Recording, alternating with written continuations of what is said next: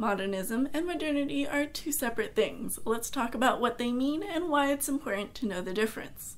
Hey guys, it's Karin. Welcome back to Little Art Talks. Now, modernity is the term we're all familiar with.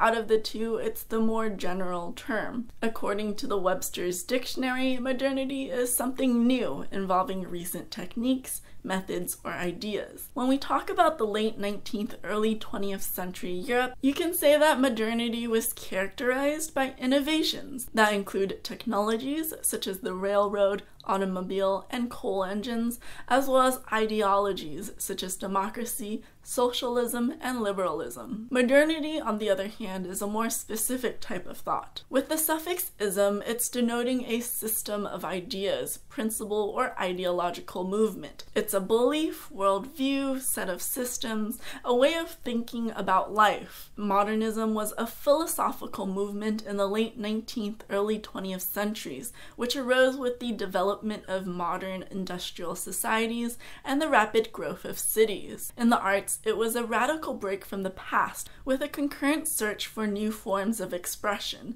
The modernists felt that the traditional forms of art had become outdated in the new economic, social, and political environment of an emerging, fully industrialized world. We did talk about the avant-garde in a previous video, so go ahead and check out that video for more information. To summarize, modernity and modernism are two very different terms, not to be confused, so when you're writing your paper for art history class, be sure to use the right term. I hope this video helped you better understand the difference between modernism and modernity, and if you enjoyed this video, please give it a thumbs up and subscribe to Little Art Talks for more videos on art history.